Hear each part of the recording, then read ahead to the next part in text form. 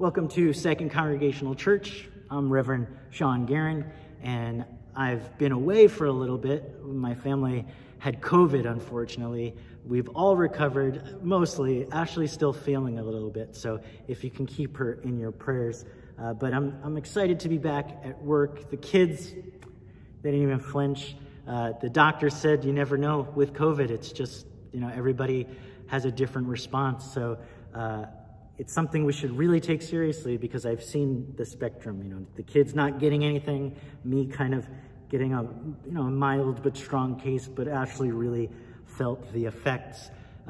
So I'm still going to wear my mask, still being careful, and I hope and encourage everybody to continue doing that.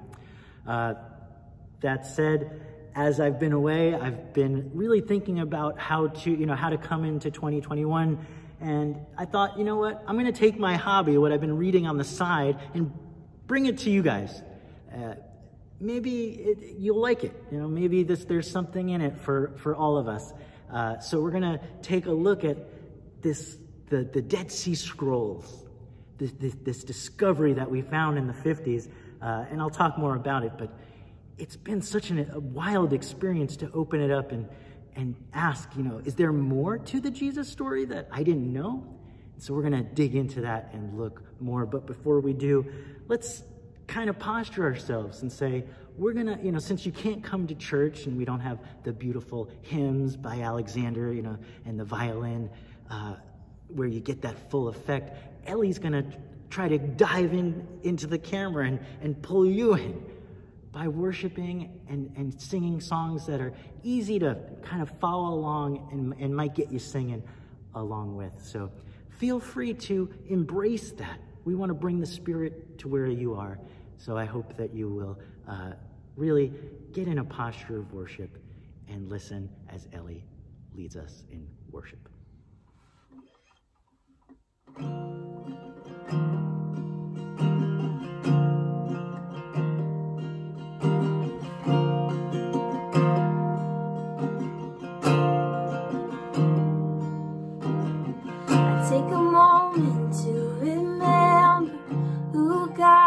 And who I am, there he goes, lifting my load again. I take a moment to remember who God is and who I am. There you go, lifting my load again. There you go, lifting my load again.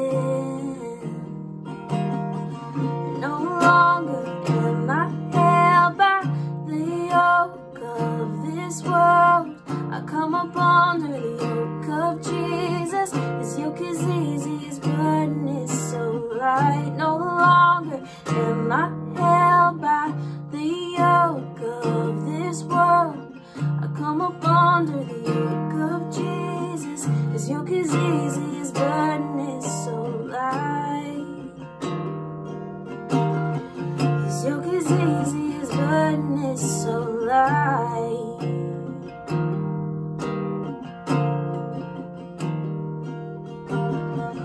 Take a moment to remember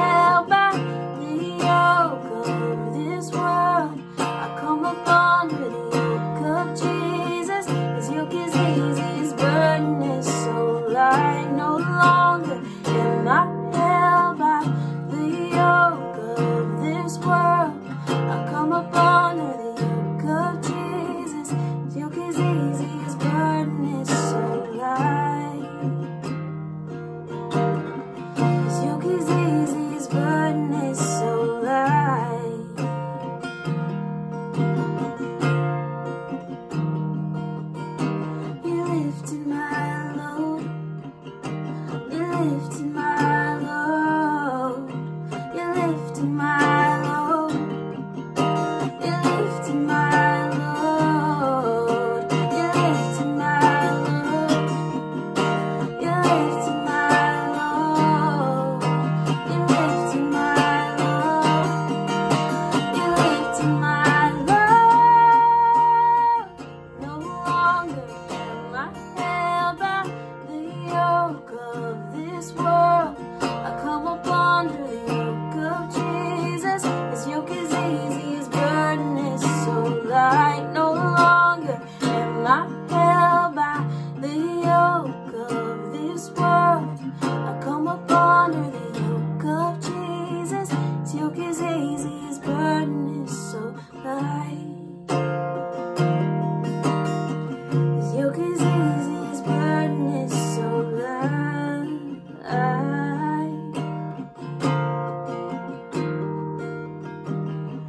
His yoke is easy, his burden is so light. Let us pray. Holy God, 2021 has not been any easier than 2020. So we're looking to you to reach out your hand and guide us through this time. These are times when our faith gets tested, but these are times when Jesus' teachings are ever more helpful to us as we learn how to be more self-controlled, be more patient, be more kind and loving, generous, as we learn how to persevere, as we learn how to forgive, as we learn how to find joy in all seasons,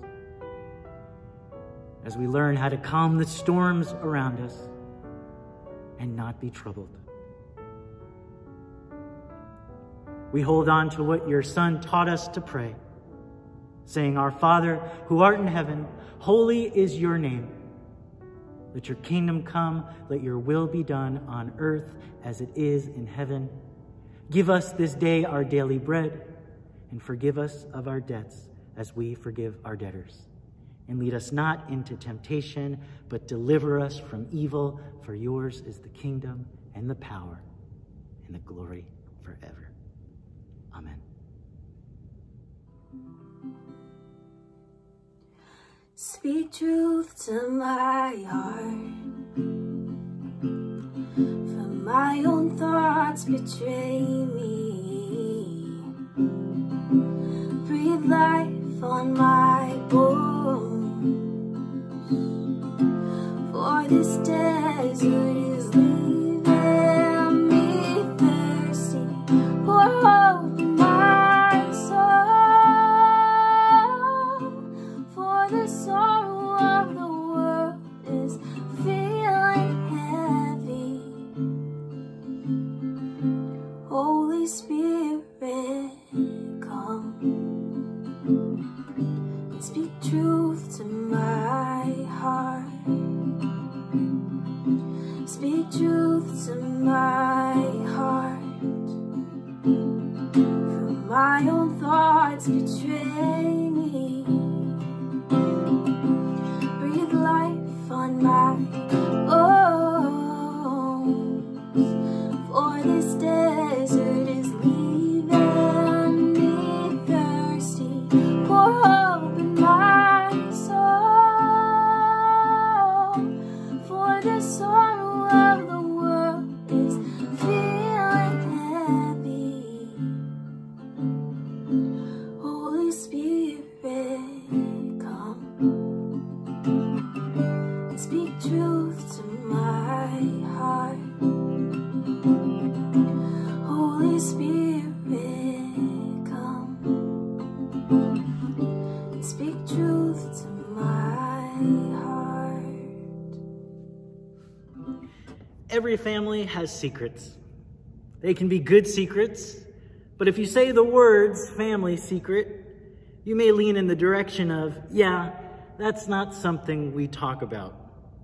I mean, a good family secret might be how grandma makes the sauce, but there are family secrets that are intentionally secrets, things nobody wants to talk about, and for good reason. It can shake up the narrative of your life. It can shake up the narrative of your whole family's lives.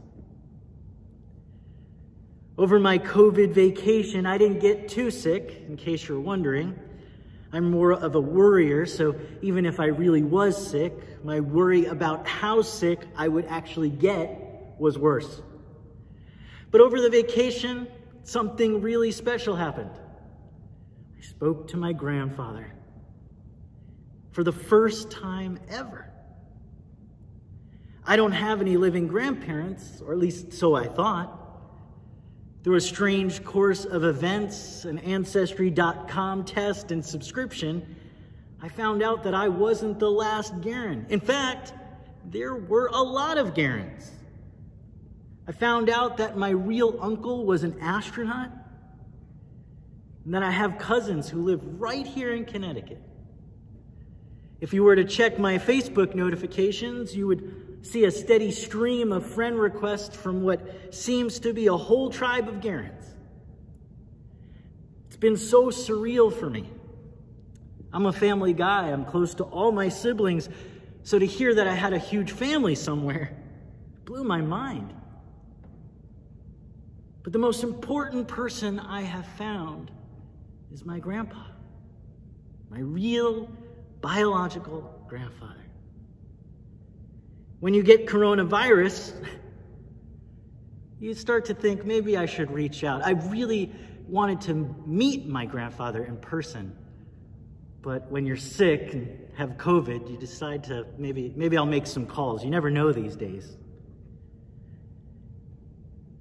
As soon as we spoke, he said, I didn't know what to say, but he said, I'm your grandpa. My heart melted. He spoke like he loved me already. And he even said he was sorry for how this all happened. But I said right away, you didn't know. He didn't know.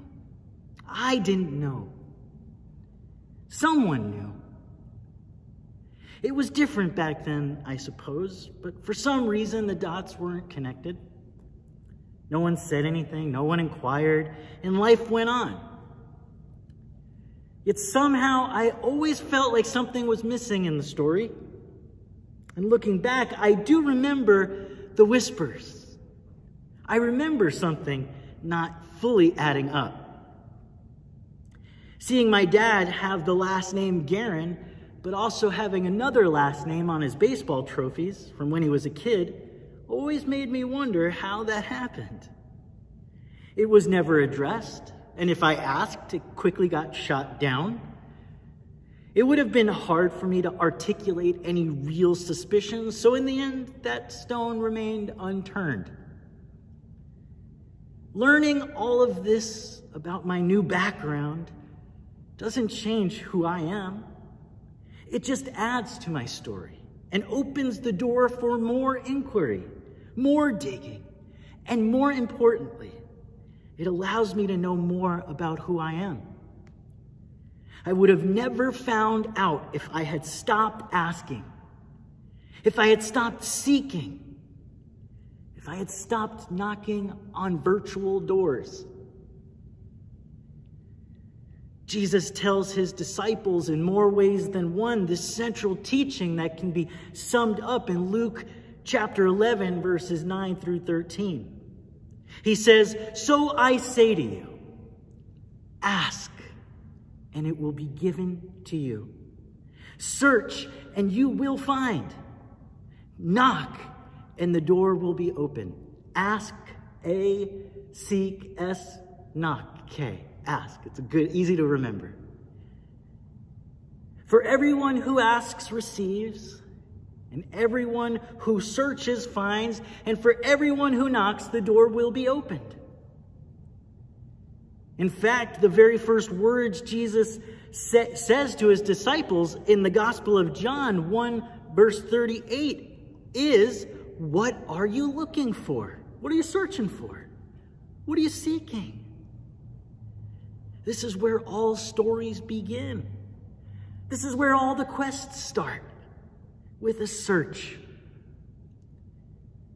I don't think religion was ever intended to be a set of answers that one should memorize. And Jesus saw, when he came walking around and going to church, he saw that this was what religion had become.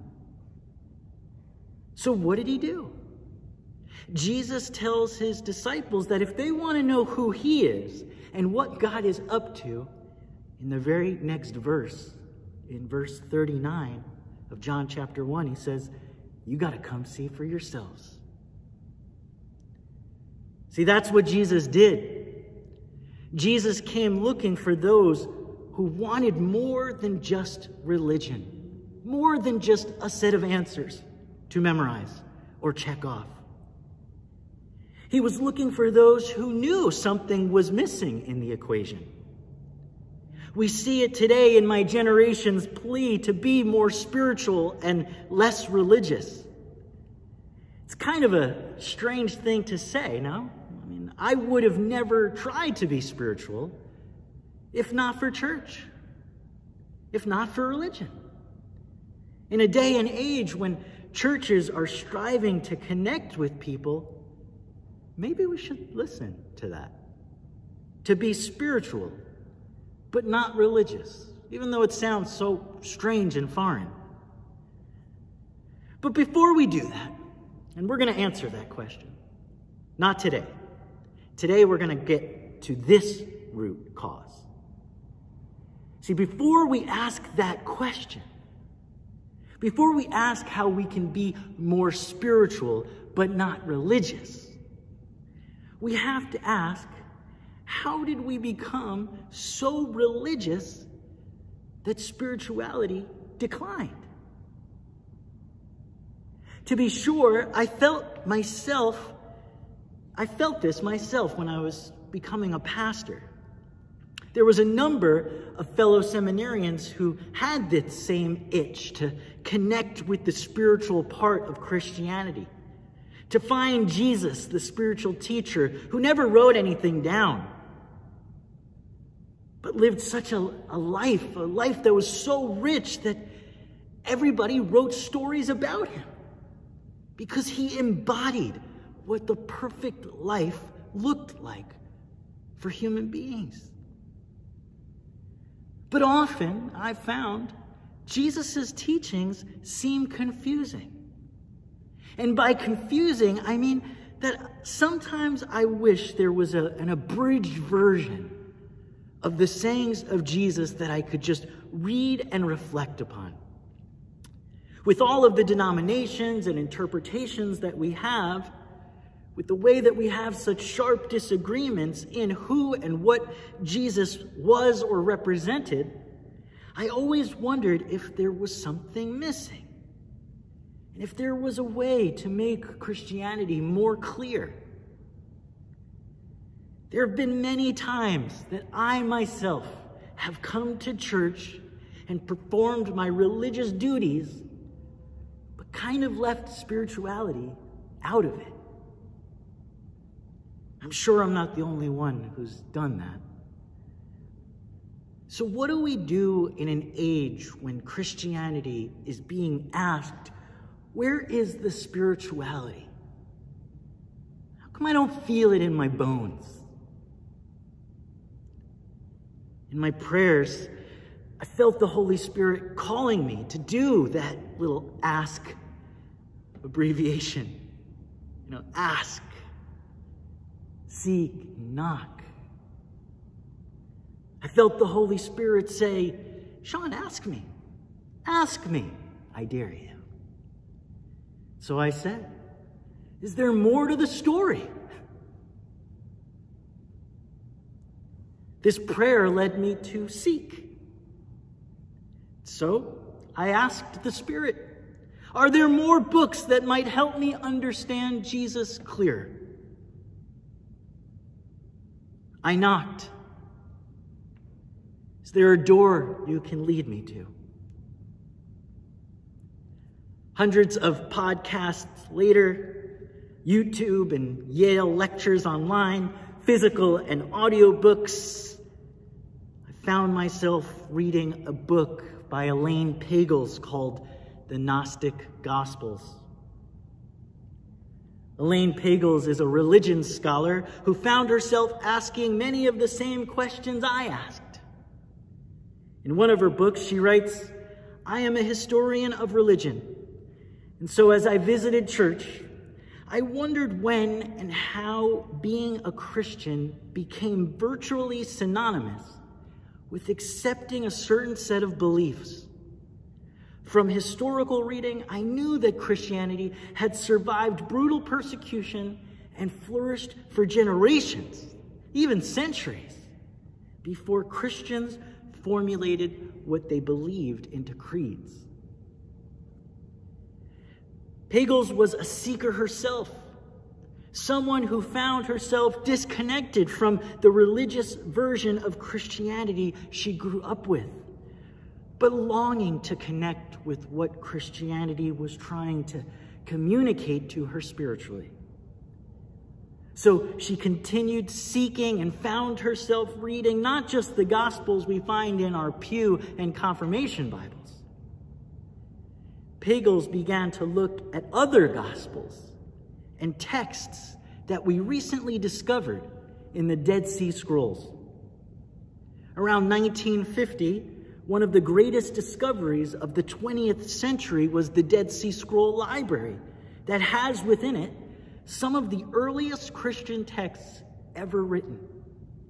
Within that library, we found the Gospel of Thomas, the Gospel of Judas, and the Gospel of Mary. Over the next few months or so, I'd like to open these books up with you and look at them to see if they might have something for us within it to consider. I've been reading through them myself, and while I know that they are still very much debated among scholars, I think it would be good for us to look at it for ourselves. For me, the story of these Gospels reminds me of the discovery of my grandfather. There was always a question in my mind if there was more to the story. I figure since every family has some secrets, might there be some secrets within the family of Christianity? Things no one ever talked about. Things that wouldn't change what Christianity was, but rather would have the potential to add a clearer image of what we already believe. I know that finding out my full story personally has made me feel more whole. It's encouraged me to keep seeking, keep asking, keep knocking. The Gospel of Thomas, the first one of these books we're going to look at, begins exactly how you might imagine Jesus would begin one of his lessons. I found a certain humor in it, as the mystique of other Gospels might make a strict Christian nervous, like I might discover something troubling or counter to what I always believed. The book opens just like that. It's believed that Jesus had Thomas sit down and write these sayings. And in the first two stanzas, here we are, we're listening to Jesus. At least that's what it says. That's what we discovered. It says this: "These are the hidden sayings that the living Yeshua spoke, and Yehuda Tama, the twin, recorded. And he said, whoever discovers what these sayings mean will not taste death." Yeshua, that's Jesus in Hebrew, Yeshua said, "Seek and do not stop seeking until you find. And when you find, you will be troubled. But when you're troubled, you will marvel and rule over all." When I found out that I had a living grandfather, I didn't pursue it right away. I was nervous. I was scared. I was troubled. But when I continued to ask, seek, and knock, a door was opened, and so many of my questions started to get answered. I knew God had led me here. Maybe God has led us to these texts that were hidden for us for so long. Maybe they can answer some questions for us. That question of what happened to our spirituality? Or why don't people get it these days? Maybe they can give us a taste of this Jesus that is spiritual, more personal, more clear about what he was trying to communicate to his disciples. Something that is more than just a creed. Something that goes deep into your soul and pushes you to discover the very nature of who you are and what this life is all about.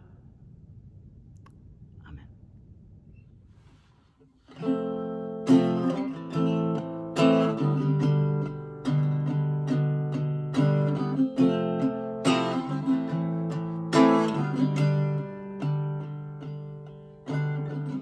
The reign of darkness now has ended in the kingdom of light, in the kingdom of light. Forever under your dominion, you're the king of my life, you're the king of my life. And you reign above it all, you reign above it all. Over the universe and over every heart, there is no higher name. Jesus, you reign above it all. On the cross, the work was finished. God, you poured out your life just to give us new life. Now from the lips of the forgiven, hear an anthem arise, 'cause Jesus, you're alive. Oh, you reign above it all, you reign above it all. Over the universe and over every heart, there is no higher name. Jesus, you reign above it all. Let all of heaven and the earth erupt in song. Sing hallelujah to the everlasting one. There is no higher name.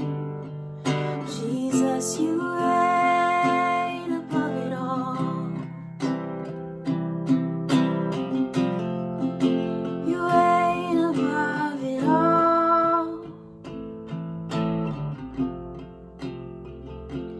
You sent the darkness running out of an empty grave, and seated alone in glory, and thrown on the highest praise.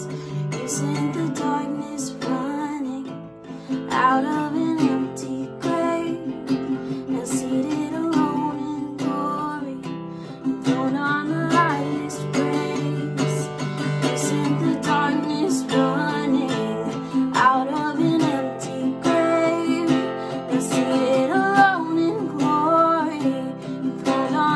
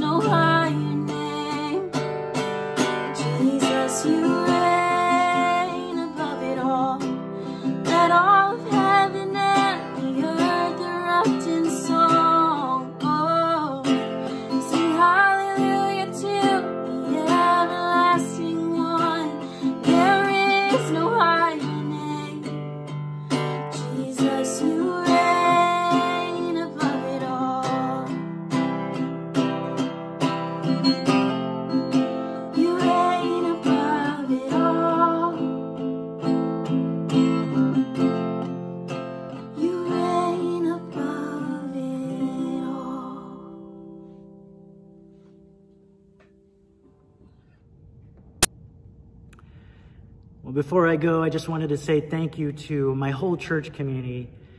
Every time our family needs something, you all are always there to support us. From dinners to Max dropping my guitar off, to Jackie bringing me Coca-Cola with no caffeine.